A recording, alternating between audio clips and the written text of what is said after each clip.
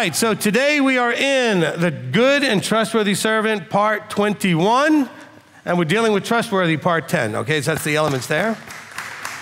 Right? Now, this may be the last one for this part, right? Then we're going to go into Servant. I'm going to see how much we can get this done today. I'm only going to be dealing with Matthew 25, but we are going to deal with the entire chapter. So that could take a little while, depending on how much Abba inspires me to stop here and there and discuss a few things, okay?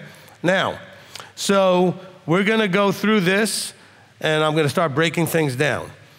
Now remember, in chapter 25, we have what launched us into all of this, which was the parable of the talents, where we have in verse 21, and his master said to him, "Well done, good and trustworthy servant. You are trustworthy over a little. I will set you over much. Enter into the joy of your master." Of course, he says that again further down in verse 23, okay? Now, that was where we started 21 parts ago. So this, of course, is where we need to wrap up. But what we have in this chapter is you have three parables, okay? And those three parables are connected. Shouldn't be surprising. And I think we're going to discover some interesting things as we connect them together. Now, and I think it really has a lot to do with trustworthy. So let's begin at the beginning of the chapter in verse 1.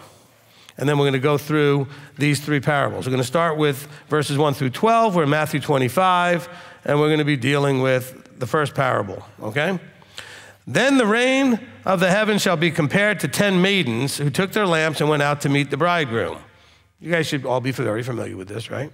"And the 5 of them were wise and 5 foolish. Those who were foolish, having taken their lamps, took no oil with them, but the wise took oil in their containers with their lamps. Now while the bridegroom took time, they all slumbered and slept.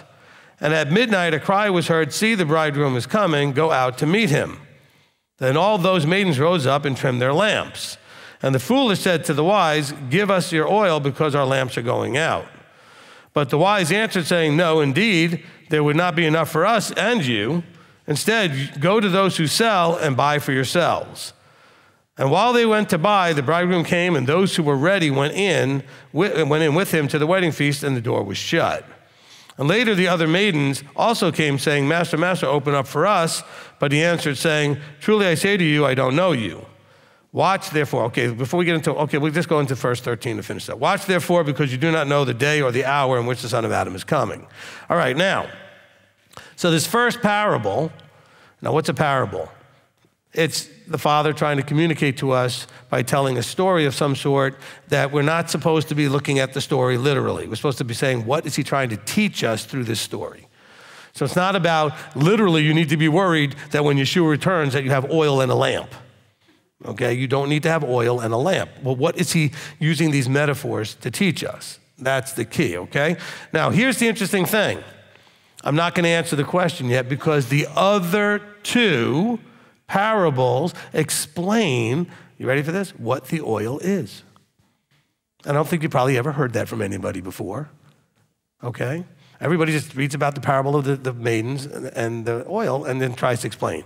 I think in reading the whole thing together that the other two explain what the oil is, okay? So let's just have that. So basically what we have, let's kind of summarize what we do have here. We've got a comparison of a group of people. You can call them wheat and tares. You can call them anything you want. Some of the group is prepared. Whatever that looks like, oil, lamps, etc. There's a percentage of the group here, half of them are prepared with whatever was expected to be ready with. Oil is the metaphor being used here, right, to picture that. The other half is not prepared. Okay, the other half is not prepared. And then all of a sudden, this is the funny part, this is for all of you that think, oh, I'm just gonna mess around until he basically shows up and then I'm gonna straighten everything out. This parable is to teach you that does not work. That does not fly.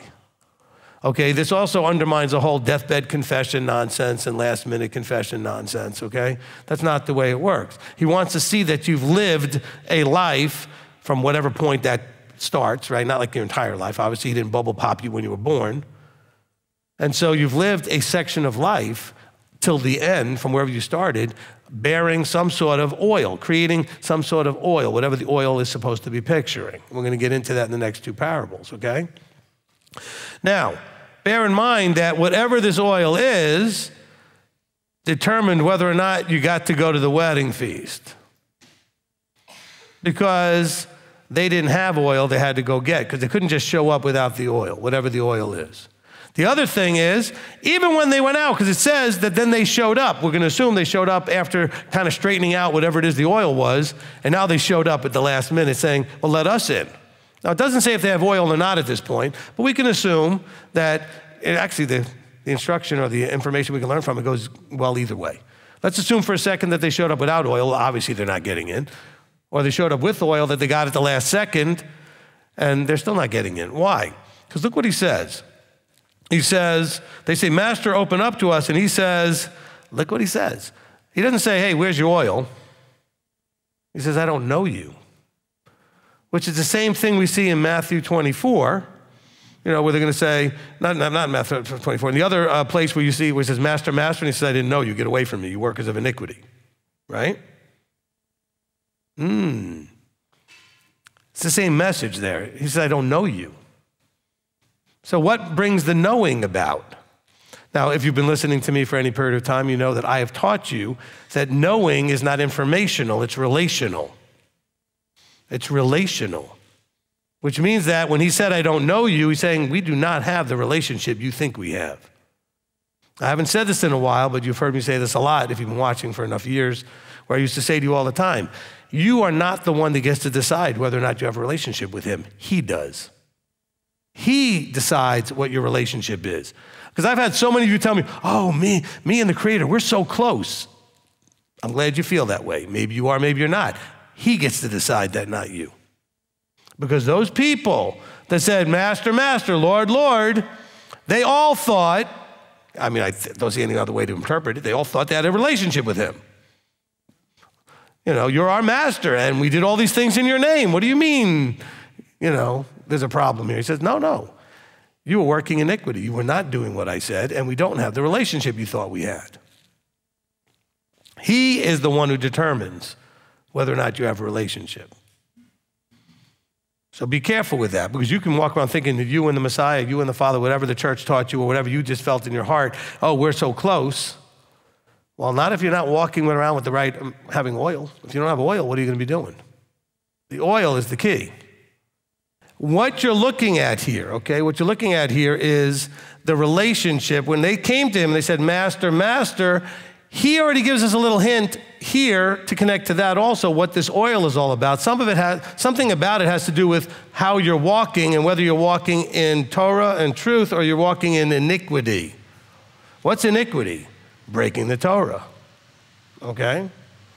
Doing what you shouldn't. It's law. The real word would be lawlessness. In the Greek, translated from the Hebrew, that would have been underlying that. It would have been, go away, walk, I don't know you, you workers of lawlessness. Anomia in the Greek, right? Lawlessness. Because somebody might make an argument, well, iniquity isn't really the same thing. Well, that's what the word actually means. It means lawlessness. Now, what law would he be talking about? The law from above, the Torah. So this oil is going to have something to do with Torah observance. He's making that connection. 5 have oil, 5 don't. And then, of course, they go to sleep because he's delaying in some way. And then they wake up and they're told he's coming. And the 5 realize, uh-oh. See, all of you procrastinators and last minute, whatever, you're going to be in trouble if you're going to do this with your covenant walk. You can't do that at the last minute. You might get to do a project for work at the last minute or some school project at the last minute. This isn't going to cut it. You have to be in a journey of becoming him. So that when your end comes or when the announcement of the wedding feast comes, you've done the doing that's required. That's going to be the oil. You're going to see this through the other parables. But he already gives us a hint here in verse 11, verse 12. Well, verse 11, they say, Master, Master. And his response to Master, Master to the ones without the oil is, I don't know you. Wow. And he then warns them and says, look, watch therefore. This is for the people who are hearing the story, because you don't know when he's coming. So you better have your oil, whatever that is, right? And we're already starting to see a little bit of what that looks like. Now let's assume, our first scenario is we assume they didn't have oil. Now let's assume that they're knocking on the door and they actually went and got it, so to speak. In other words, they decided now I'm going to walk this out right. Well, that last minute change is not of any value. You know why? Because I know you know this from your own experience. How many of you have had somebody in your life who was doing things you did not appreciate and you told them so, and they apologized and said, oh, no, I'm going to be good from now on, and that lasted how long? Did it last forever? Did it last sometimes no more than like a day? Because people will say what they want to say, what they need to say to get what they want. Not to say that never is somebody genuine, but often enough, what do you need to know? You need to see it. You need to see it actually walked out, right? You have a problem in a relationship, you might say, okay, I'm going to give you the benefit of the doubt that you're serious. Let me see how that plays out for the next 6 months. Let's see if you can keep what you just said, if you're serious. The only way to know is to watch it play out. You can't know just because the person said it. And he's all like, I don't have a relationship with you. Oh yeah, I'm real excited maybe that you just finally figured it out, but it's a little too late at this point. And the only reason you figured it out is because you're now motivated by missing out on something. By the way, that's the weeping and gnashing of teeth that you read about in Revelation. Because people think, why is it weeping and gnashing of teeth? Because they're realizing it doesn't work the way they thought it did. It's not it didn't work the way that they were told by wrong people. They were told how it really works. You don't get weeping and gnashing of teeth unless your bubble was popped and you were told the right way and you didn't do it. Okay, nobody ends up in the weeping and gnashing of teeth who's never had their bubble popped and never had a chance to understand what's right and what's wrong and make those choices. Remember, making decisions is the reason you exist. That's the teaching that's real important. You may want to listen to that on a regular basis. It's one part, listen to it every month for a while, get it. You have to get it. How you make choices is everything. It's everything. So these people, let's assume that they came to whatever the oil is, you'll see. Let's say they decided, I'm going to do this now. And he's like, yeah, but I haven't seen you make decisions. I haven't seen you tempted to not do what you just said. I haven't seen you tempted to do something else. I haven't seen how you make decisions. Well, the decision I see you making now is that you're panicked you're going to miss out on something. Because now all of a sudden it's real. The wedding is here. Those people that are lined up, weeping and gnashing of teeth, are sitting there going, he meant what he said. I don't get to just do whatever I want. So they're not weeping and gnashing of teeth for any other reason except that they're not going to get to have their cake and eat it too, essentially. I do whatever I want, and I get to be in the kingdom. That's the weeping and gnashing of teeth, all right? Okay, now, don't for a second believe that they're really genuinely repentant. Anybody have a kid do something stupid, you go to punish them, and they're weeping and gnashing of teeth. Oh, I'm so sorry. Please don't punish me. Please don't take away my toy. I'll never do it again. And then 5 minutes later, after their punishment's over, they did it again. Because they weren't serious. They just didn't want the punishment. These people here aren't serious either. They just didn't want to miss out on the wedding. Does that make sense? Are we getting somewhere with that? Okay? Now, let's go forward and see how this plays out in the rest of the parables here. So he said, watch therefore, because you do not know the day or the hour in which the Son of Adam is coming. By the way, can all of you, end-time fanatics, especially the ones who sell books and videos, all you pastors, preachers, whatever, can you please all shut up? Stop selling, it's going to be this year, it's going to be this week. He said, nobody knows. So stop claiming you know. Oh my gosh, it's like an epidemic every year. September 23rd. Or, oh, these blood moons. Oh, this, that, or the other thing. Listen, some of you think nobody knows is a challenge. Like he's throwing the gauntlet at you and saying, I challenge you to figure it out. That's not a challenge, it's a statement of fact. You don't know. It wasn't a statement of fact saying, well, you don't know and you need to figure it out. He says you need to have your lamps full so that you're prepared whenever it is. Figuring it out is not the goal. At least figuring out when he's coming. Figuring it out is the goal of what you need to be doing. You need to figure that out. What do I need to be doing? Because let's face it, we never know how much time we really have. Okay, some of you are going to live to be 90. Some of you are not going to make it to 70. I don't know who's who. I'm not just talking about this room. I'm saying like everybody watching. Because nobody knows how long they have. Everybody knows people that live to be like 90 and people that died early, like in their 40s and 50s. We all know people like that. Whether it's by accident or disease or cancer or something, we know people that died young. Nobody saw it coming. So I don't think you see it coming either. All right? That being said, you're told to prepare though, because you know what's coming. You don't know when, but you know what's coming. So now he says, nobody knows the day or the hour. Now listen now to the next verse. For it is like a man going from home who called his own servants to deliver the possessions to them. Oh, so now he's back to, this isn't like, wait a minute, no one knows the hour? But then he says, for it is like a man going home. So this is like, oh, okay, what is this talking about?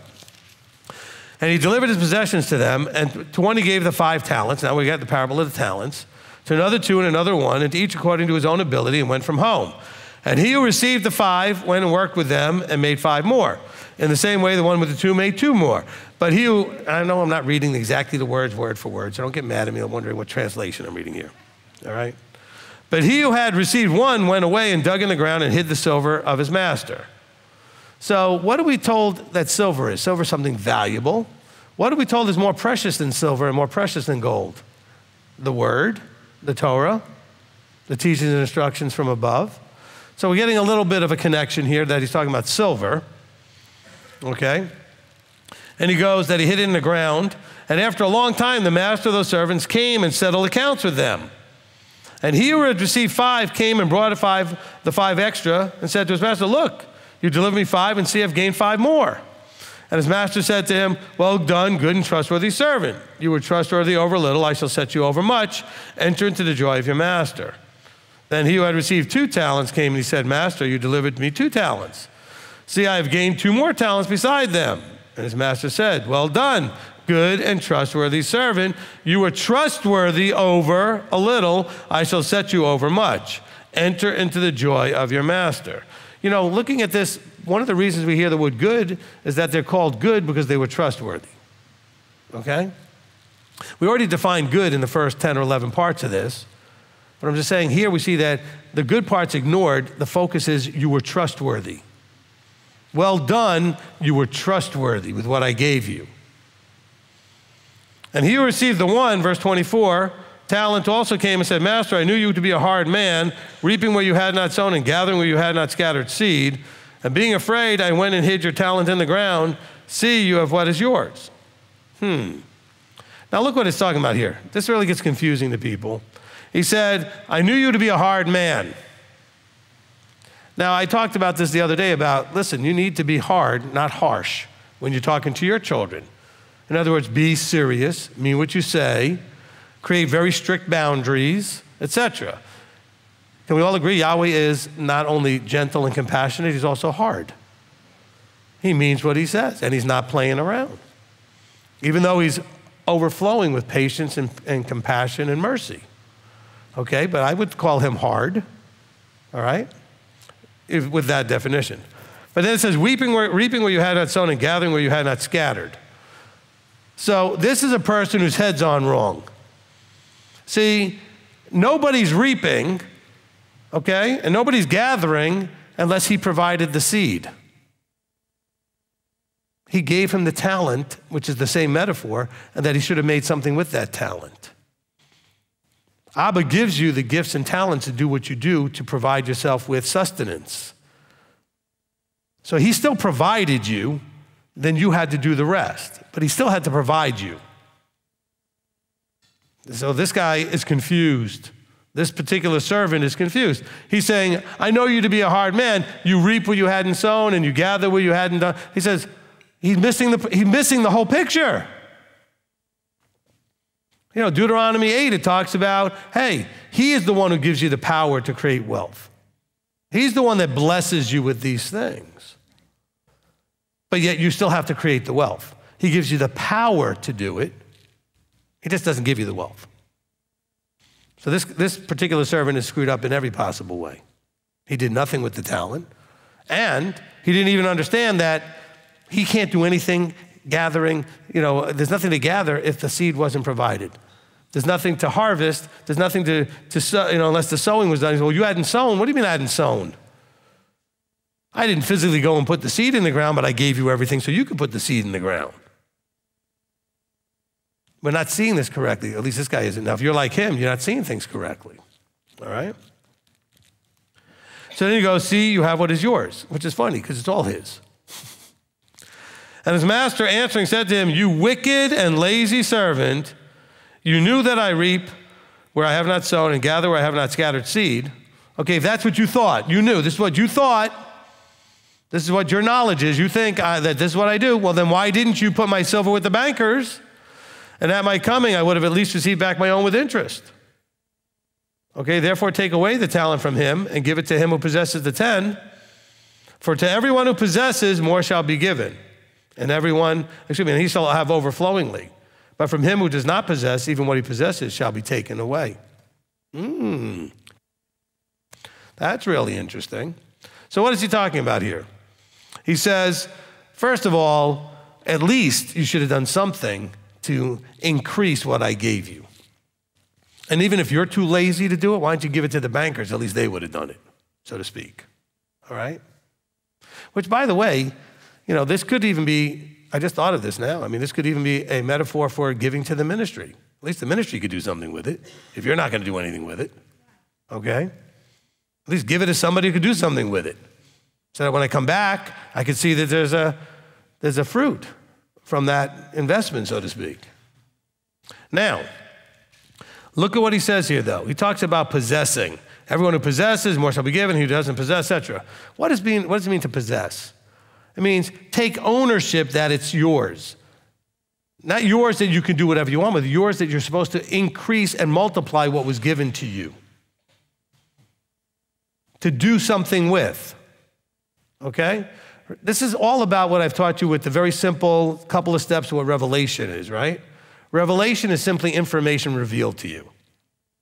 I'm not talking about the book of Revelation, although it's the same thing. I'm just saying anything that has been revealed to you is simply information unless you do two things. You have to receive it. Well, he said, here's the talent, and they received it. But then the last step is you have to do something with it. And what you do with it is what's going to be the criteria of what you're judged on. This is the basis of your judgment. He gives, you receive, and now he watches and says, okay, let's see what you do with that. By the way, I do this with my children. You should do that with your children. Give them, see if they receive it, and see what they do with it. Sometimes it's guidance, advice. I'm not saying that you give them money and this and that. I'm saying just give them something and see what they do with it. By the way, I do that with all of you when you come to counsel. I'll reveal something to you, see if you receive it. And how am I going to know if you received it? Based on what you do with it. That's going to tell me how you received it. Some of you receive it and go, yeah, that guy's an idiot, I'm not listening to him, but you received it. You just received it as like, this guy's a jerk and I don't need to listen to him. Some of you received it and said, this is from Yah, I'm going to take it and do something with it. And so we just sit back, the ministry, and we watch to see what you do. Now, we're not judging you based on what you do, he is. We're just taking it as information that's now being revealed to us about you. Because I really will get to understand you a lot better when I watch what you do as opposed to what you say. Because what you do reveals a lot more, isn't it? Look, we all know the phrase where it says, people are going to pay much more attention to what you do than what you say. In other words, your actions speak louder than your words. Okay, we've all heard that. Your actions speak louder than your words. The thing is, the people in the first parable, their words is all they had. They had no actions. Okay, their actions showed them that it was all, the words were just words, empty words. Because they were 10 preparing for this return of the bridegroom, but only 5 did anything with it. So they all claimed a bunch of stuff, but half of them had empty words. And then they had the nerve to go to the ones who had and said, hey, I don't know what to do. I messed up. And they looked at them like, well, go find somebody that's going to, it's not the buying and selling, by the way. This is not something you can buy. It says go to those that would instruct you, right? We're dealing with something here as a commodity, the oil, but it's a metaphor for what you should have been doing in your life. He said, well, you go find somebody to teach you and then start working this out. He said, you already dropped the ball. And by the way, let's not assume for a second they didn't have the right information. They did, but they had not embraced it. They had ignored it. They had let it go in and out the other ear, okay? They were not paying attention. They were not making use of this incredible gift they were given of understanding and information from above. That revelation. You know, everybody's all excited. Oh, I want revelation. I'm revealing a bunch of stuff to you right now. But are you going to receive it? And I've watched a bunch of people get all excited like they're receiving, but then when push comes to shove and they actually have to do something, it shows they didn't really receive it. Okay? Because the doing is everything, which is the opposite of what you hear on every Sunday from most places, and you hear that on Saturday from most places too. Because they're not going to tell you that what you do matters. They're going to tell you what you believe matters. But they're the same thing. Because your actions prove what you believe. James tells you that. Your actions are, the things that you do is your belief in action. It's the manifestation in the three-dimensional world, what you believe. It's not complicated. Okay? You can claim you're Torah observant, and then I watch you do this or this and this that clearly is not Torah observant, and then your actions tell me what you really believe. Okay? And so let's not misunderstand this. What you do is everything. Now, somebody was like, oh, well, then you're taking, God out of the mix. No. I'm saying that what you do matters, and it's everything based on what he's given you. That's what the parable says. If he's given you a little bit, you're responsible for that little bit.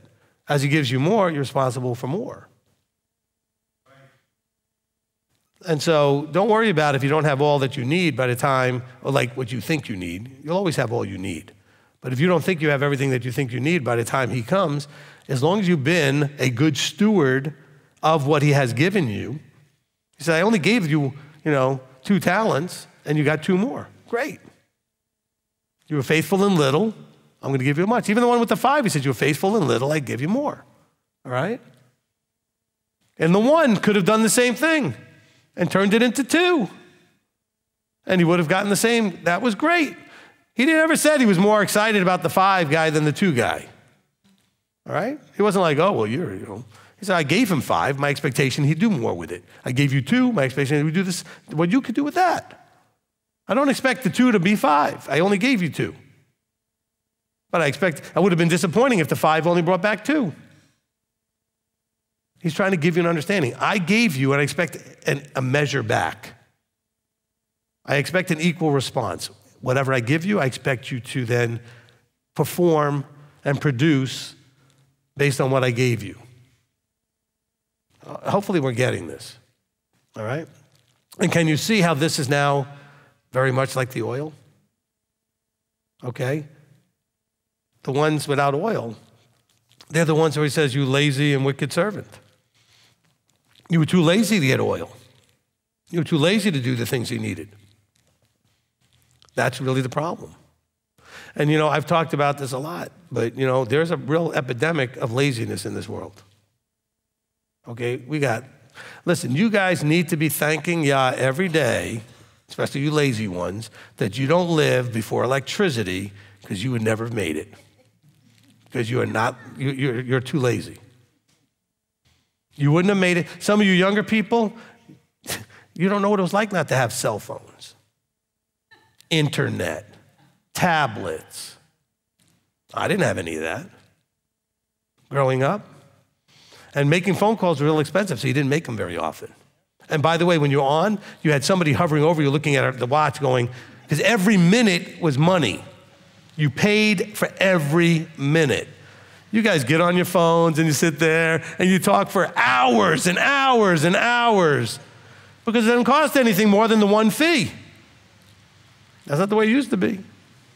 So you guys don't have to care about those things because, it's all one price and that's the whole deal. But look into asking yourself, and by the way, some of you are really productive in some areas, but lazy in others. Some of you work like crazy and you're making a good living, but your relationships, you're very lazy. You're not putting the work in. Okay? And so your relationships hurt. Some of you have great relationships but have no money, which will hurt your relationships ultimately at some point because you're not working. Some of you have maybe good money and good relationships, but you don't have your vertical right because you're still doing what you want. Those three major areas in your life. Are you lazy in any of them? Are you putting in the effort where it needs to be? Because you don't want to hear, you wicked and lazy servant. Why did he call him wicked? I think two reasons, right? One, he did what he wanted. He didn't do what he thought the master wanted. The others understood that the master wanted them to do something with what they gave him. Okay? So he called him wicked because he chose to do what he wanted and not what the master wanted. Also, he chose to judge the master harshly. And some of you do that occasionally when life is a little rough. You start looking at Yahweh like, why are you doing this to me? And he's looking down at you going, I'm not doing anything to you. You're doing this to you. But you were raised, a lot of you, through Christianity where, you wake up in the morning, stub your toe, you think, oh, he's trying to get your attention about something. No, maybe you just didn't look where you were going. Time and chance happen to everybody most of the time. He's not that involved. Don't get mad at me. I'm not all of a sudden becoming some new agey, that there is no God. I'm saying he has, listen to the teaching, peace in the world, not his. He has his hands mostly in his pockets. He's not intervening. He's allowing us to do the stupid thing so we can see that doing it our way is stupid. It doesn't work. Okay? That's scriptural, by the way. He is mostly hands off. By the way, you see that even when he's working with Israel, he's mostly hands off with everybody else. So I'm not saying he doesn't do anything with you. He does just what needs to be done to keep you in understanding that he's there, he cares, and he's aware of what you're going through. Just enough. Which is why you don't have everything in everything. Because if he gave that to you, you would be even more lazy and spoiled. So he wants you to kind of keep on your toes and working and aware. And he says, don't be like all slumbering and sleeping. We got the whole parable with the thief. We didn't talk about that one. But the same thing, right? The thief comes because the people were not paying attention. He says, you need to be paying attention. Same idea. You don't know when the Son of Man is coming. Now, it's not so much like you have to be like never sleeping. It's like you're asleep while you're awake. In other words, you're physically awake, but you're just walking through life in a half asleep because you're not thinking about the vertical. Look, pray always means be vertically aware always, which means be aware that whatever you're doing, he is aware of what you're doing. So you should be aware that he's aware and be really careful about what you're doing. So you're kind of keeping that connection clear. I know he's watching, so I need to pay attention to what I'm doing. Okay? So when it's Shabbat, you should be aware it's Shabbat and that he's watching what you do with that. When it's a holy day, he's watching what you do with that. When you go to the store to buy food or a restaurant to buy food, he's watching what your choices are. But if you're not aware of him, you may just go and do whatever. Look, I know, I'll give you a dumb example. Maybe it's a good example. Everybody's had this moment, pretty much. I was working at a hotel at the front desk many years ago, and it was unleavened bread. And we had a thing at the hotel where, once a week it was your turn to bring donuts, because after all, working at the hotel, we all needed to be fat, so, I don't know what that has to do with anything, but anyway, for some reason we brought donuts, all right? So there was always free donuts every day. And wouldn't you know, unleavened bread starts, and I just walk in, see the donuts, pick one up, take a bite, because I wasn't thinking vertically for a second. Of course, after the bite, I was like, oops, and put it down, threw it out. I'm not gonna put it back down. I mean, nobody's gonna eat a donut I took a bite out of. Okay, threw it out. But the thing is, had I been vertically aware much more every moment 24/7, I wouldn't have taken the bite. I just got into a comfortable routine of what normally happens and forgot when it was. Can happen to anybody because we have to be vertically aware at all times. Because if something is the normal routine, then you just may fall into that routine not thinking, okay? Being aware of what you're doing and where you're going. Look, I've had this problem too. I almost always come out of my housing complex, development, whatever, drive down the road, and when I get to the main intersection, make a left to come here and do most things. But every now and then I need to go to the right, but almost always I'll go to the left and have to make a U-turn and come back because I'm not used to thinking going to the right. Because 90% of the time or more, I go to the left. You understand? So you get caught up in autopilot. And autopilot means you're doing what you normally do. When you're vertically aware, you're trying to make sure that whatever you're doing matches what he would have you be doing, right? But you got to be vertically aware. Otherwise, you're going to just be on autopilot. Do what you normally do. You know, I got my wife in the car. We know we're going to the right, and that's where we're supposed to go. I'm talking to her. I'm in autopilot. I'm not thinking a lot. And boom, I make a left, and she looks at me like, where are you going? I'm like, oh, I was distracted. You know what's going to get you in the most trouble? Being distracted.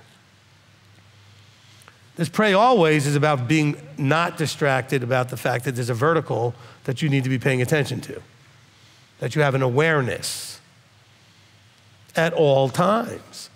Because whatever you're doing needs to be done in the context and framework of your relationship with him. This is not Christianity telling you you need to pray before, you make every little decision of every little thing. You need to be vertically aware about everything that you're doing and every little decision you make and every little thing. Okay? So it's not like when you're going to buy a car, well, is there anything wrong with buying a car in Torah? No.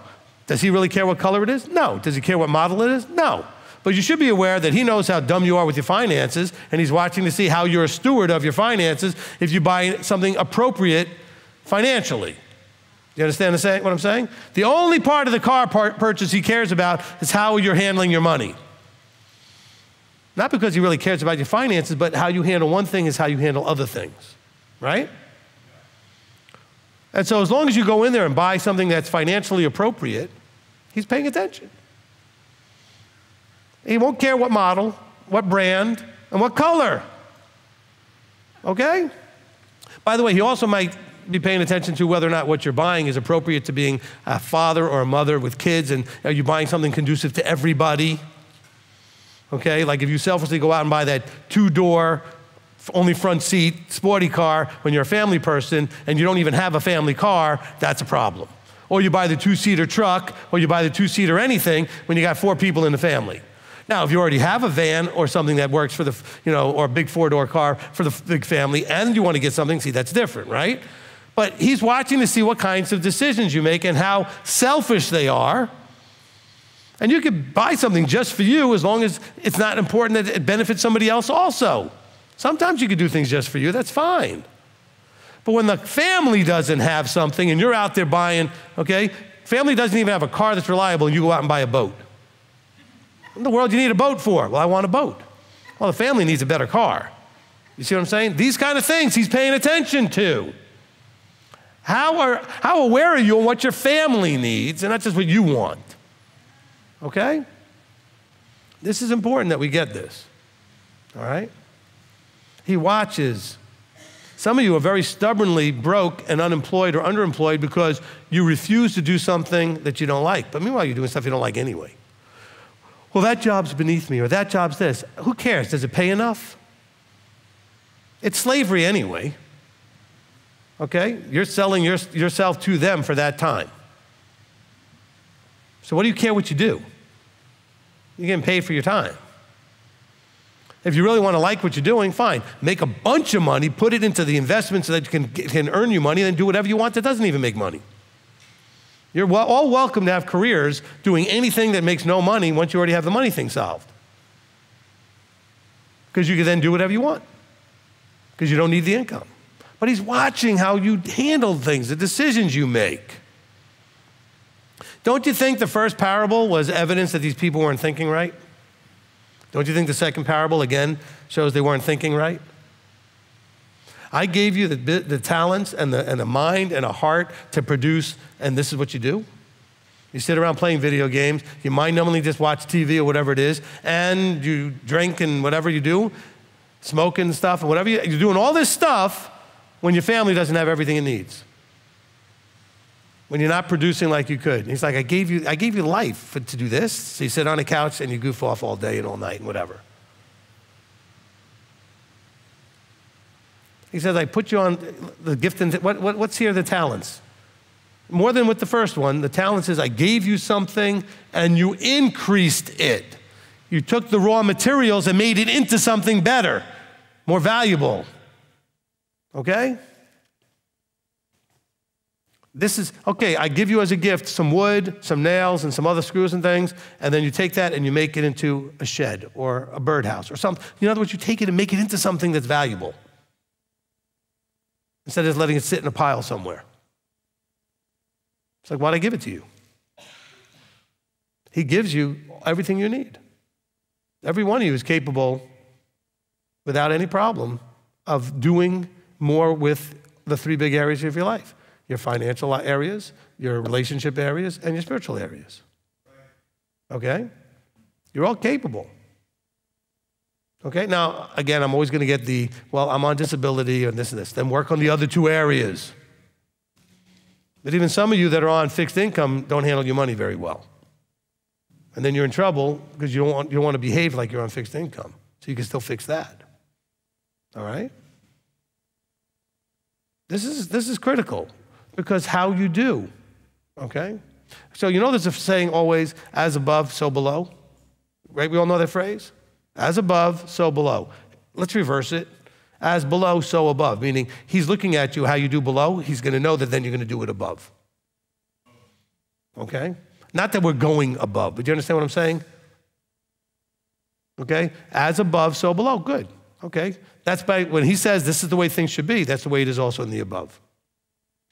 But he's also watching and saying, before I bring you into the kingdom, I expect you to be like the above, but I know as you do below, that's how you're going to do it in the above, so to speak. Can we agree that that makes sense? All right, I used to be a martial arts instructor, okay? And when I taught my students, I said something very important to them. How you practice is how you'll do. So if you're going to sit here practicing faking punching and pulling your punches and pulling your kicks, then that's what you're going to do in a real fight if you have to defend yourself. Better to have equipment on and throw it full force. Better to practice, because as you practice, so you'll do. This life is practice for the one that's coming. Do you understand that? As you practice, so you do. He knows that, which is why a bunch of you aren't getting in because you're practicing stupidly. And he doesn't want that in the kingdom. You're not growing up. You're squandering the talents he's given you and the gifts he's given you and the things he's given you. And don't think about it like talents the way Christianity teaches you. I mean, you're given an understanding of Sabbath. All the Torah you're given. That's a talent. That's a gift he's given you. He opened and revealed to you these things. What are you doing with it? What do you do with it? He's given you all kinds of understanding about relationships. What do you do with it? He's giving you all kinds of understandings about him. What do you do with it? What are you doing with it? And so, you're showing him right now, if I give you forever, this is what you're going to do. He's saying in his head, if I give that person forever, that's what I'm going to be stuck with forever. Okay? And I'm trying to get your attention because you guys are still goofing off too much. Now, I'm not saying goofing off like you can't have downtime and fun. I'm saying, but you're not doing what you need to in the three major areas of your life. You're not doing what you need to relationship-wise. By the way, relationships can be a lot better if there is some downtime together. If you have fun together. That's with your spouse or your children or your friends. Relationships are important that you have some of that downtime. But you need to understand all of the factors and elements that a relationship needs. All the factors that your financial life needs, right? All the factors that your, will add health into it. All your health needs. That's the fourth major area of your life. Look, he gave you this. By the way, do we not understand that this is something he gave you? It's supposed to be the temple of the living Elohim, right? 1 Corinthians 6, do you not know that you're bought with a price, that you are the temple? How do you treat your body? If you don't respect the thing he gave you, why would he think that you're going to respect anything? Okay, I'm just saying. Some of you know what that's like. You give your child a car, and then you go see what a disaster it is 6 months later. They don't. When it says here, wicked and lazy, how about I'm going to add a word to it? You wicked, lazy, and irresponsible servant. You got to show him that you're responsible, that you know how to have responsibility for your life and for the things he gave you. When he says trustworthy, he's saying you were responsible with what I gave you. Are you responsible with what he gives you? And we're not talking about like gifts of knowledge and gifts of this and gifts of that. No, we're talking about just life. He's given you all you need to be able to have relationships, the finances to live, health decisions, and vertical decisions. Okay, we'll just stick with those 4 areas. There's more areas of life, I know that, but let's just stick with that. He's given you what you know. By the way, he's given you some of that through my mouth. I'm the one here telling you that these are things he's gotten for you. What are you going to do with it, though? You're going to go home and say, well, that was really nice, and he smacked me pretty hard, and then forget about it after that. Okay? Or are you going to find the discipline to apply? Okay, by the way, we're going to put another word in here. You wicked, lazy, irresponsible, and undisciplined servant. You know what has to be disciplined first? Your mind. A disciplined mind takes the 5 talents and makes them into 10. The disciplined mind takes the 2 and makes it into 4. Okay? The undisciplined mind just buries it. What is discipline anyway? Discipline is very simple. It's doing what has to get done whether you want to do it or not. Okay? That's it. Simple definition. Doing what needs to be done whether you want to or not. Okay? That's discipline. I'll give you an example. I'm going to use me as an example, okay? Because I've been undisciplined plenty and disciplined in certain areas.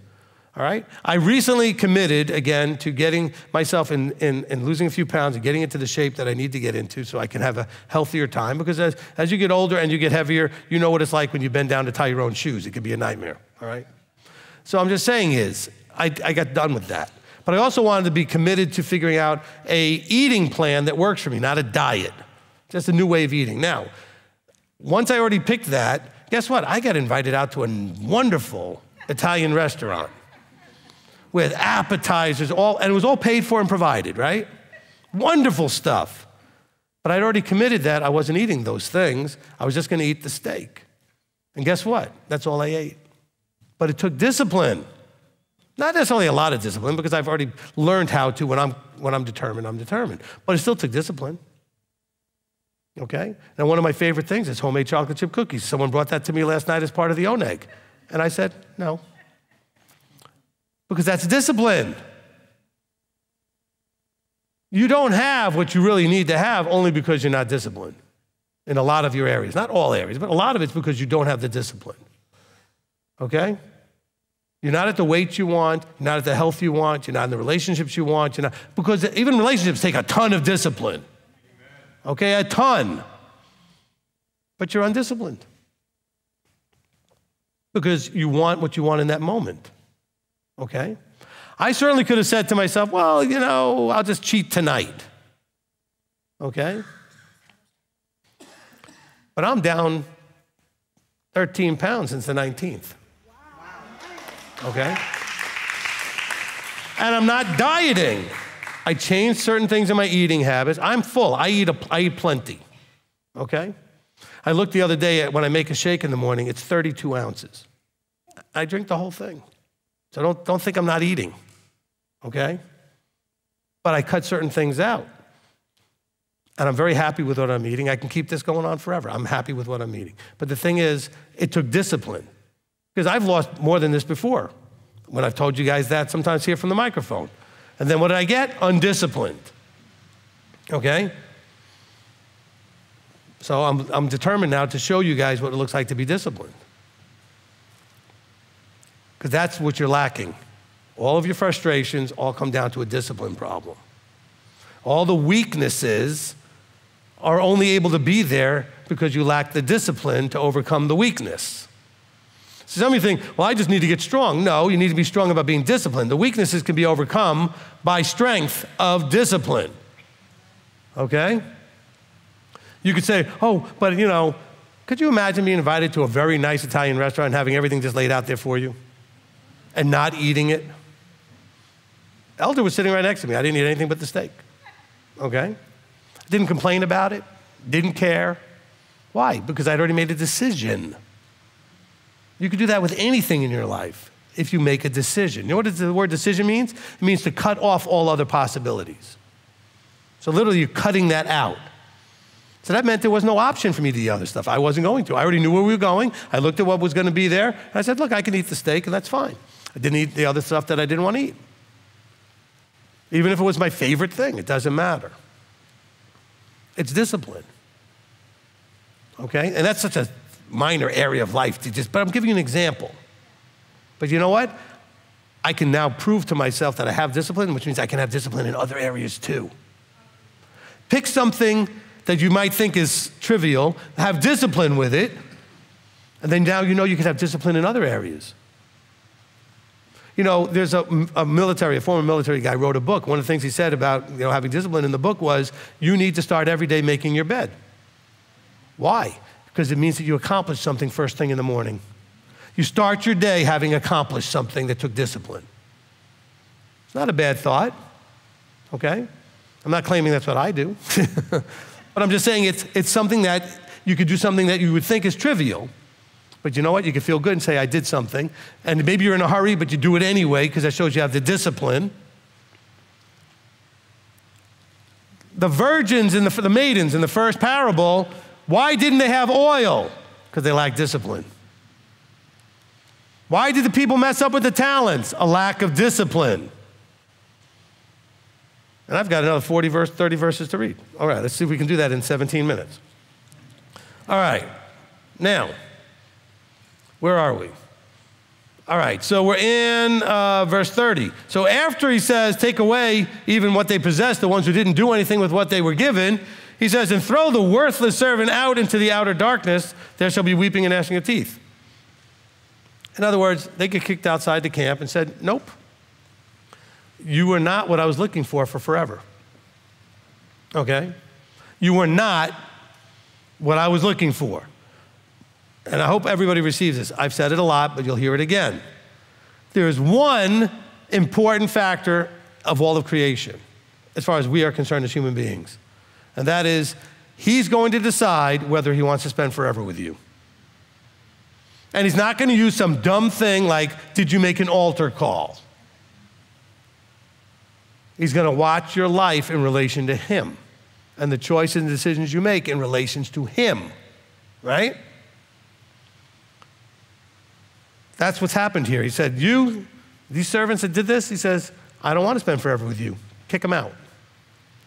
They're worthless and lazy. He actually said worthless. You are of no value to him if you're not going to trust him and obey him. You don't want to be worthless in his eyes. Oh, we're all God's children. We're all precious in his eyes. When you're a little baby, everybody's precious. At some point, when you get older, you might lose a little bit of that preciousness based on your choices. You may still love your child when they're now 32 and doing dumb things, but they're not so precious anymore. Oh, isn't he so precious while he's screwing up his life and everybody's around him? Not so precious. You still love him, though. I don't think he didn't love the ones he's throwing out. He said, look, you're worthless. Throw them out. Weeping and gnashing of teeth. Who's doing the weeping and gnashing of teeth? The person who realizes, I didn't get away with doing it my way. Okay? They could sing Frank Sinatra's My Way song out here while they're in outer darkness. You know, above everything else, I did it my way. Well, good for you. That makes you worthless. Okay? It makes you worthless. All right, verse 31, and when the Son of Adam comes into his esteem and all the set apart messengers with him, then he shall sit on the throne of his esteem, and all the nations shall be gathered before him, and he shall separate them from one from the other, as a shepherd separates sheep and goats. He's going to set the sheep at his right and the goats on his left. Then the sovereign shall say to those on his right, come, you blessed of my Father, inherit the reign prepared for you from the foundation of the world. Now, by the way, this is one long conversation. He started at the beginning with the maidens.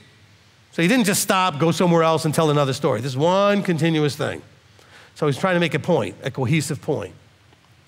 He said, so whatever it is to deal with the sheep, he's saying, they're blessed of the Father, they'll inherit the reign. For I was hungry. Now he's going to tell you why the sheep get that. Excuse me. Why did the sheep get to hear those words? Because of what they did. I was hungry and you gave me food. I was thirsty, you gave me drink. I was a stranger and you took me in. naked and you clothed me. I was sick and you visited me. I was in prison and you came to me. Oh, they made some decisions. They did some things. Then the righteous shall answer him, saying, Master, when did we see you? Oh, notice he calls them the righteous. You could miss this subtlety there. Why would he call them righteous? What does righteous mean? Those who are doing what's right. So these are also those that are righteous. Now notice he didn't say you kept Sabbath, you ate right, because those things should be basic and simple and easy. The next level is that you are dealing with their hunger, the thirst, the needs, the sick, etc. Not to neglect the others. What did he say about those who were tithing on even the leaves of the herbs, the mint and the anise, etc.? He said, but there are weightier matters. Not that you should ignore these other ones, but the next level is heavier, weightier. Yeshua said the same thing. It says, of old, don't murder. Okay, so I didn't kill anybody. That's simple. The weightier thing is not to hate. The weightier thing is not to have anger against your brother. So he's giving that heavier, weightier level on top of, not instead of. Okay? He says, so they're saying, the righteous are saying, well, when did we do these things? I'm going to paraphrase real quickly. Like, when did we see you hungry and feed you, thirsty and give you drink, etc.? And the sovereign answers in verse 40. He says to them, truly I say to you, insofar as you did it to one of the least of these, my brothers, you did it to me. So he's watching how we treat others. You know why? Because as below, so above. If you do it now, you're going to do it in the kingdom. Okay? If you don't do it now, he knows you're not going to do it in the kingdom. He's going to kick you out before that happens. So they're not going to spend forever with you doing that. Okay? So he's saying, I'm watching you. As you treat others is how you'll treat me. So that's the same thing. By the way, all of you who are disrespectful to leadership, he sees you being disrespectful to leadership. All leadership. How you treat your boss, he's still leadership. Treat the position with respect. You don't like your boss, you think he's a jerk, you think he's this and that and the other thing, that's fine. Don't disrespect the position. Because how you treat the position is how you'll treat the position. Okay? It's really important, this respect thing. Okay? And by the way, I'm going to say something that's going to mess up all of you husbands out there. All right? And you wives. Okay, number one, it is vitally important, wives, that you show your husbands respect. Number two, husbands, it's vitally important that you don't get upset when you don't get it because it's about them, not you. Follow that. If they don't respect you, that's on them, not for you to get upset. Because they're only making themselves look bad in the vertical. Now, you might not like being treated that way and you may have a relationship problem, that's fine. What I'm saying is, I see a bunch of guys that lose their everything just over, well, I didn't like the way she talked to me, she didn't talk to me with respect. Look, when people have said nobody talked to anybody with respect, okay? So you need to get over that. I've had this problem, okay? It's a normal thing for guys. Look, and ladies, you get the same problem with your children, especially, well, my children aren't showing me any respect. Well, that's their problem, not yours. Get over it. Our Father doesn't come down and smack us hard every time we don't show him respect, and we do that every day. Okay? But as we practice, what he said there, he says, as you've done to the least of these people out here, the ones I've called out, he said, then you've done it to me. So as you practice down here in this world that he's given us to play in and to practice in, he says, that's like doing it to me. Ladies, your husband should be treated like it's him. Husbands, you got to treat her like it's him. Like, how would you treat him? Okay?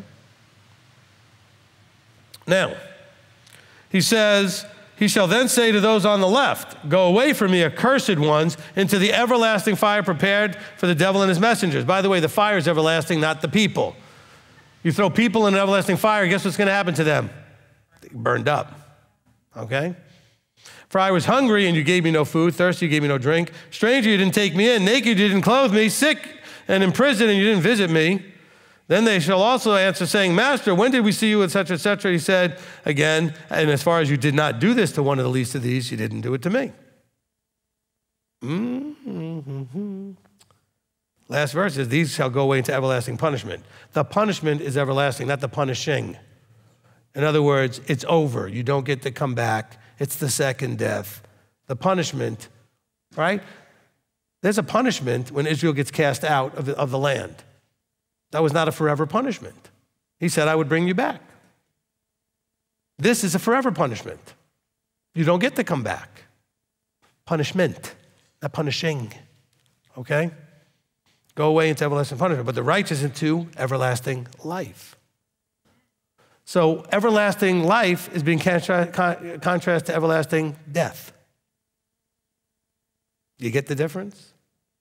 Okay, not everlasting suffering. What is he, all pissed off at everybody? He's just going to punish them and torture them forever? What kind of God do you think he is? Okay? He's saying, look, Moses had this. I lay before you what? Life and death. Guess what the choice leads to? Either everlasting life or everlasting death. Not everlasting suffering and dying. Everlasting death. He's a merciful God. It's not merciful to make you torture forever. What, he's all mad at you? Only the most evil, vindictive, sociopaths kidnap people, whatever they do, and torture them. Okay? Or evil, racist, genocidal whatevers who capture people and torture them. And we see this in lots of countries throughout our history. Okay? It's not about any particular color, it's just about whatever kind of thing. You see this in Africa, and it's black on black. You can see it in like Serbia and Croatia and all that stuff years ago, and it was white on white. Doesn't matter. But it's like, I don't like your whatever, beliefs, color, something, whatever it is, so I'm going to torture, kill, or whatever. You're going to believe your Creator does that? Your Creator is going to torture people. That was made up by the Catholic Church coming out of Dante's Inferno, which was not, this is a fictional stuff. It's not a nonfiction book. Like this was like he went on a tour and could tell everybody all these different levels of hell. Dumb, okay? It's fiction. And the church turned it into nonfiction. You have a contrast here. There's everlasting life and death that lasts forever. By the way, we also know that there's a mercy there because the dead know nothing. Scripture tells us that. So you'll know nothing forever. In other words, you had your chance, it's over. Hope you liked it and enjoyed it, that's it. Okay? So let's just understand this. There is a contrast between what you get for the right decision, what you get but it's a contrast between death forever or life forever. Okay? That's it. Because we know there's a thing called a resurrection, which means that death is not forever under those circumstances. That death can have a second life because it's a resurrection, which means you are no longer dead and you're now alive. But he's saying for these, that death is permanent. There's nothing to look forward to. It's over. Now, for some of you, that might be fine. Party, do whatever dumb things you do, and then die and don't worry about having anything else. He gives you that choice, okay? But the contrast is here very clearly. So, as you're connecting all of this together, all right? We have 6 minutes. I could actually squeeze this in. Let's go to James chapter 2. So what is the oil? What is the oil? It's your works. It's the works based on what he's given you. What is the oil, right? It is your works. So hold on, let me go to James. All right, James chapter 2, we start in verse 14. Tell me if this doesn't match exactly with what's going on in Matthew 25. My brothers, what use is it for anyone to say he has belief but does not have works? The belief is unable to save him. And if a brother or sister is, look at this, naked, so they need clothing, need food, and one says to them, go in peace, be warmed and filled, but you do not give them what they need, what use is it? He's talking about the exact same thing that Messiah talked about in Matthew 25, which James was there and heard him say, okay? He's saying, so also belief, if it doesn't have works, is in itself BS. It's not just dead, it's a lie. I'm going to call it what it is. It's a lie. It's not like belief, if it doesn't have works, is dead. It means that it's a lie. You claim something that's not true because the works would demonstrate whether it's true or not. Now, Some of you are like, he said BS. Well, be happy I didn't say the rest of it, which I might someday, so get over it.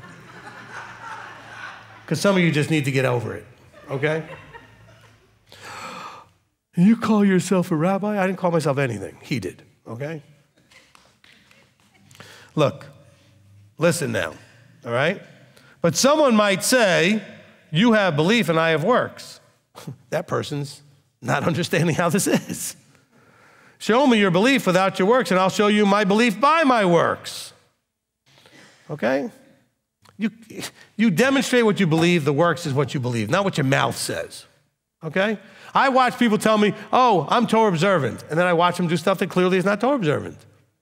So I'm not sure what they mean. That's why I'd rather everybody call themselves Torah pursuant, because you're trying. Okay? Observant, which means you've accomplished and you've arrived. I think most of us, all of us, are just still struggling in some areas. So I would rather use the word pursuant. Okay? He says here, you believe that Elohim is one. You do well. The demons also believe and shudder. But do you wish to know, O foolish man, that the belief without the works is dead? He's saying, look, even demons believe. But what are the works? All right. He says, now he's going to show you belief in action. Was not Abraham our father? Isn't he known as the father of the faithful? And didn't you learn that in church? Our father Abraham, father of the faithful. Listen now. What was not he declared right by works when he offered Isaac up on the altar? Do you see that belief was working with his works? And by the works, the belief was perfected? Now wait. Listen to the next verse that every Christian church uses to go against works. James just uses it now to promote works.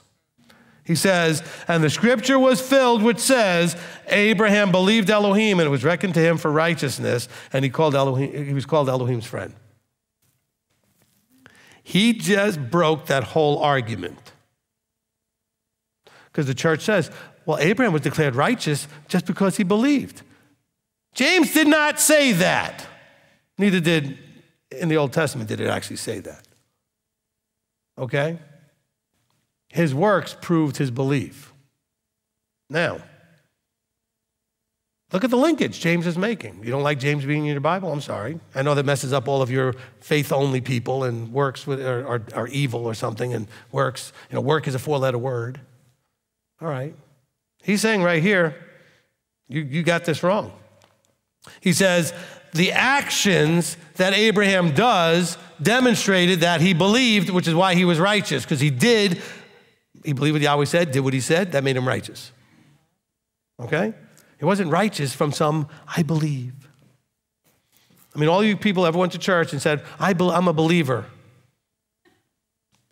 Go back and listen to the song by the Monkees. I'm a believer. All right?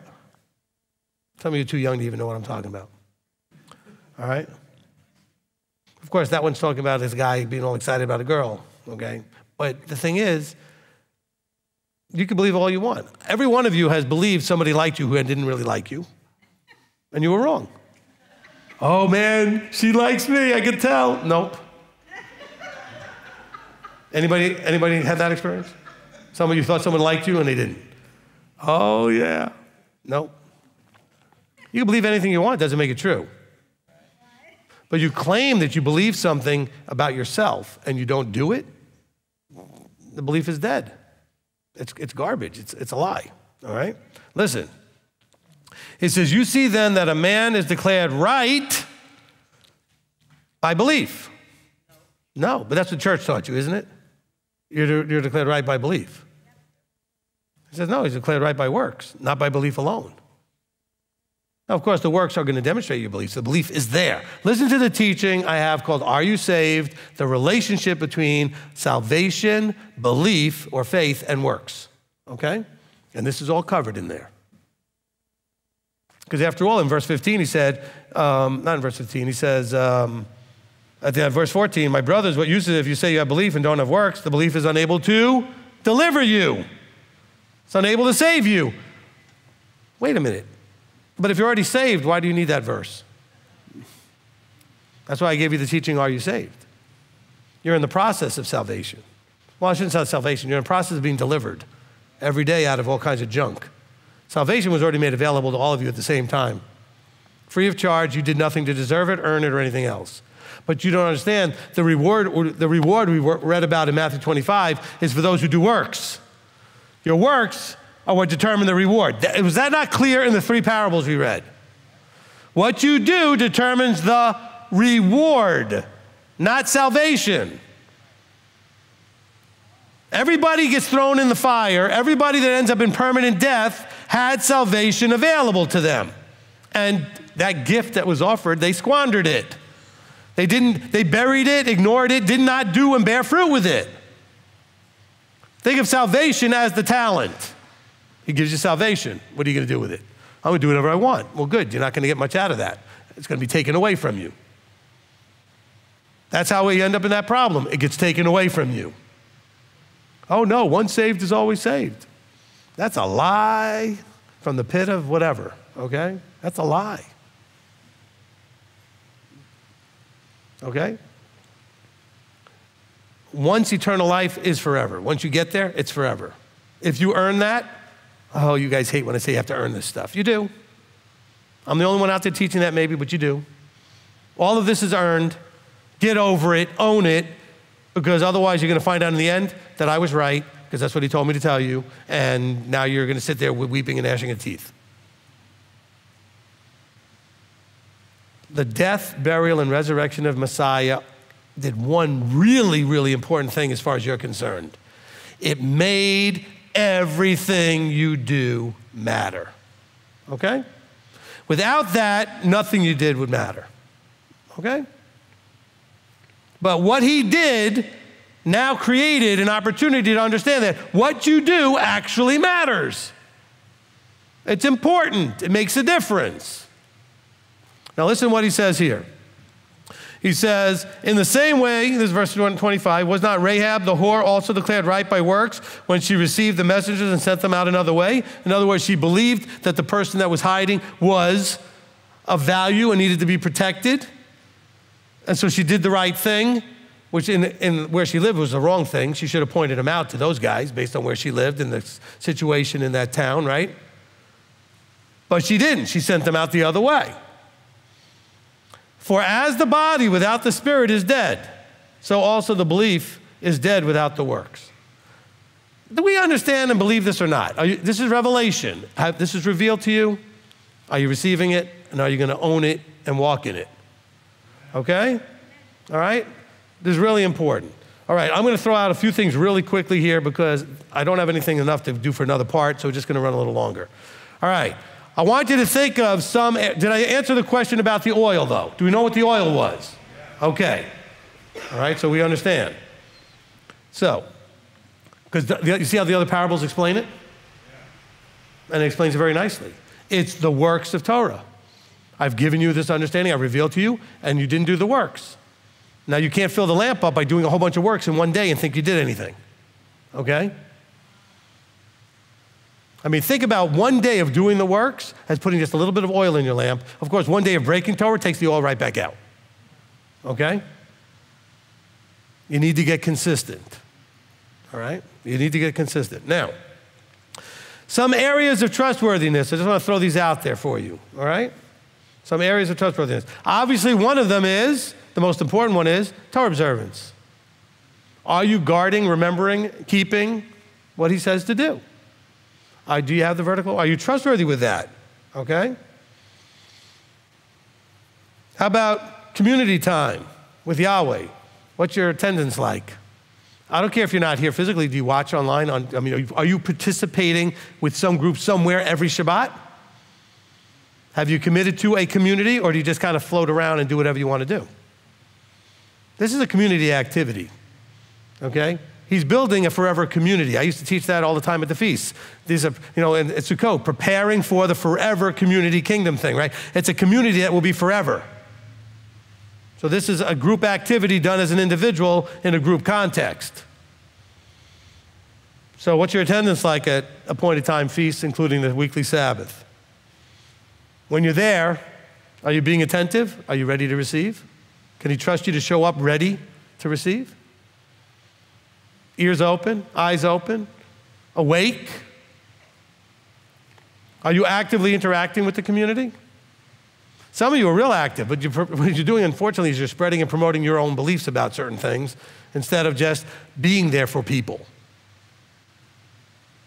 You're not going to be, what about the hungry, thirsty, sick? Now, I'm not saying literally, but how about if you don't know people, then you don't know what they need? How about getting to know people? Maybe you know what they need. And I'm not talking about money. You shouldn't be giving anybody money without asking us first, because it may not be a good idea. Because you may be enabling or entitling something as opposed to helping. But almost all of you need relationships. You need people. You need friends. You need people to care about you, to be there, sit and listen, and everything else. You need that. Are we being trustworthy to do that? Are you being trustworthy in serving? If you volunteer to do something, do you show up? When you show up, do you do it the best you can? Do you give it the full effort? Do you have the right attitude? Sadly, there's still some of you that will come to a feast and do nothing. No volunteering. I don't understand that. I've got people with all kinds of health conditions and they all want to volunteer and they all do a lot of work. They do whatever they can, even if it means just sitting and punching tickets when they come in for meals and stuff, okay? They find a way, say, give me something to do. Listen, we're not even to servant yet. Wait till we start next time with part 1 of the servant part of this. Because remember, it's well done, good and trustworthy servant. Servant is a descriptor of the one that's good and trustworthy. The good and trustworthy in being a servant, whatever that is, right? We're going to cover that in the next couple parts. Are you trustworthy in your personal time with Yahweh? In other words, do you spend time in vertical awareness? And by the way, I don't mean that it has to be formal all the time, okay? I wake up in the morning before I even get out of the bed, and I go ahead and I just kind of make sure I'm vertically aware. I may talk to him a little bit. I may just sit there quietly, whatever. But I try to start my day with some vertical awareness. I don't make it a big formal thing. I don't have to be in a certain position, and my hands in a position, and on my knees in a certain way, okay? I just want to make sure I start my day. You know what the first thing I do every day is? After that, my secular thing? My wife's always up before me. I go find her before I do anything else and say good morning to her. Because I want to start the day off with my relationships right. You understand? So first I talk to him, then I go find her. And I tell her good morning. And you know what else I do for all you guys who want better relationships? I do both with an optimistic excitement. I wake up in the morning optimistic and excited about my day, and I want to start off talking to the one who's got rulership over my day.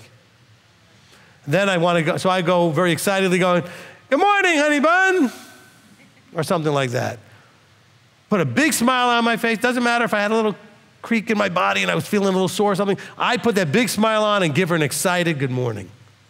Then I go over and give her a hug and a kiss and say, good morning, all right? What about starting your day off that way? I don't care if you woke up on the wrong side of the bed. Start your day right. Don't get out of the bed if your day is wrong in your head so far. Your head's all messed up. Stay in the bed till you get it right. Fix that before you get out of bed. And then go give an excited good morning to your spouse, whichever one of you's up first. Then the other one, when they get up, go give that excited good morning. That starts your day really well. All right? Think about the one who's already awake, how great it feels to have the spouse get up, and the first thing they do is want to come over and give you a big good morning. All right? I mean, that's good stuff. But are you trustworthy with what he's given you to do? A lot of it has to do with, like I said, spending personal time. You know, he expects that we're going to be caring for others in the kingdom, right? You understand that? Because as he does for us, we're going to do for others. So how do you treat those that you have in your relationships? You know, ask my daughter when she was in the house, as soon as I saw her, big hug, big kiss on the forehead. That was my spot, right? The forehead spot. And a big good morning, and, you know, that feels great to get that right in the beginning of your day. So don't you think he really appreciates you start your day thinking of him? Instead of just thinking about work or this or that. Put things in the right order. Can you be trustworthy with all that? You know? How about with, you know, study time? Are you studying? And by studying, I don't mean you personally just reading the book. You need to do that, by the way. Because when I talk about things and you have no idea what I'm talking about because you never read it, that's a problem. When I talk about things, your brain should go, oh, I don't know exactly where that is, but I remember reading that. Or maybe you know at least what book it's in. Or maybe you know what I'm saying? You don't have to know the exact address. Okay, that's something I need to know. Okay, but you should know, oh yeah, I remember that. I know that verse because you've read it. Then studying-wise, are you listening to the teachings? That's how you study. Are you going to have what's the word I'm looking for? A guided study where you can go look at Scripture and be guided through. Because guess what? Then you're having Ephesians 4:11's whole point was to keep you away from confusion and every wind of teaching, etc., that you're going to get clarity. So you should have your Ephesians 4:11 teacher guide you through study. Because studying on your own has only got a limited value because you're going to run into a ditch if you don't get some guidance. Because don't tell me any of you, when you came here and heard me teach, already knew everything I told you. Okay? And you've been studying on your own and listening to other people all your life because you need the guided teaching. Okay? I know nobody's ever taught you those three parables were connected. Okay? Because I never heard it that way from anybody. That's the guided study. Okay? And then, of course, because of the way it's talking about my brain, the spirit that he gives me to connect things, immediately heard the hungry and thirsty, etc. That's James 2. So I put quickly in my notes, go ahead and add James 2. Actually, in my notes it says, consider adding James 2. Because that's what my note says. It says, break down these three parables, and it shows the connection as to what the oil is in the second one. That's all my note says. And then don't forget to maybe go to James 2. But are we trustworthy? Are you trustworthy in your finances? That means things like tithes and offerings. It also means how you, those who have providing issues, like you have family to provide for, are you providing for them? Because a lot of you are not. And that should be your biggest priority, is to provide for them. And by the way, it's also going to be something he's watching. It's not are you just providing now, but are you planning to be able to provide later? Elder and I talk to a lot of people about finances, and he's got his own side business, what he does with finances. And I'm telling you what, when we counsel people, almost nobody has any plan for later. They barely have a plan for now. Actually, most of them don't even have that. But even the ones who have a plan for now don't have a plan for later. Later is coming. If you're 40, 50, and 60, and 70 is coming. And by the way, most people live to a lot older than that. Are you planning for that? My mother's struggling right now a little bit. Thankfully, I can help her out because she didn't expect to run out of money by 85. And she just turned 85. Remember, the average person lived to 70, 72 maybe. Now they're living a lot older. And her money was fine and plenty with her retirement and the stuff that the teachers union gave her and everything else from all of her career was fine into her 70s, even to barely around 80. But now it's about to run out. Because it's an annuity type of thing, so it pays out of it until it's zero. It's about to go to zero. Now, thankfully, she's got a child that can help her. She's got 3 children that can help her, okay? And all 3 of us are doing plenty okay. But are you planning so that you don't need that? Okay, and some of you don't have a relationship with your children that would take care of you anyway. And maybe that's not your fault. I'm just saying you may just have children that are just not going to take care of you. I talk to people all the time with children never going to take care of them. But what are you planning? And if you think you're going to enjoy life on Social Security, go talk to some people that live on it. It's not so simple, okay? They can learn to do it, but it's not necessarily the joy of their life to be able to be limited to what they're limited to, all right? I have a little idea. I looked it up one time what my Social Security might look like. I am so thankful I'm not going to need it for anything. Oh, I'm sure I'll find something to spend it on, but it's not going to affect my lifestyle. Because I'm planning for 70 and 75 and 80, okay? I'm 61 this month, all right? Any of you guys in your 30s and 40s, you better know 60's coming. And if you're working at something that's really physically grueling, you're not going to do that all your life. You got to have a plan to get out of that. Some of you make a lot of money doing some really physical things. You're not doing that forever. You're going to feel like, you know what? I can't keep doing this. It's too hard on my body. So are you trustworthy to figure these things out? He gives you the brain and the drive and a physical body to do these things. And by the way, some of you have physical handicaps. You still got the brain and abilities to do things. Not everything requires a good functional physical body. All right? Go look at all that Stephen Hawking accomplished. Okay, one of the greatest geniuses as far as high-level genius. I don't agree with everything he's ever said, but, and he managed to do, and he was, needed a computer to speak for him. Okay? And look at all he accomplished. He wrote books, did seminars, taught class. And he was way more handicapped than any of you. Okay? He needed machines to help him function in every possible way. But his brain still worked. He found some way to do something. Okay? But are you trustworthy with, he gave you this. He gave you that flesh suit. And you can do something. So what are you doing with it? Are you burying it? Or are you trying to multiply it into something?